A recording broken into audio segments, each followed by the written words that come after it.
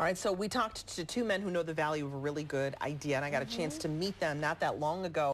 We continue our conversation with the local Inventors of the Year winners.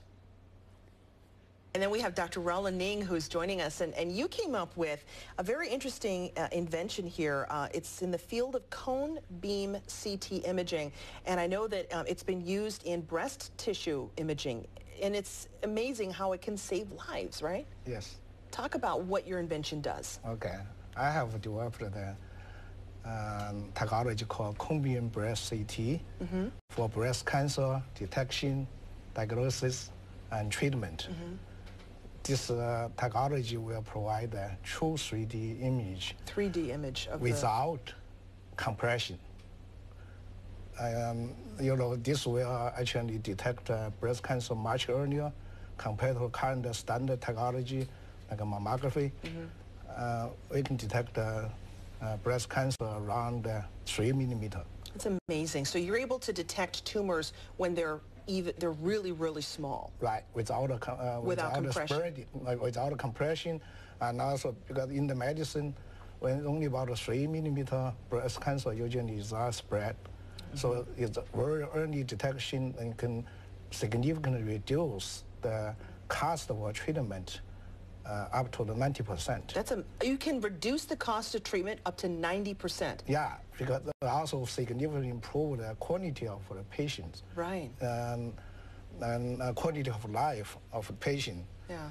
And then also, in the future, we will use this for the breast cancer screening.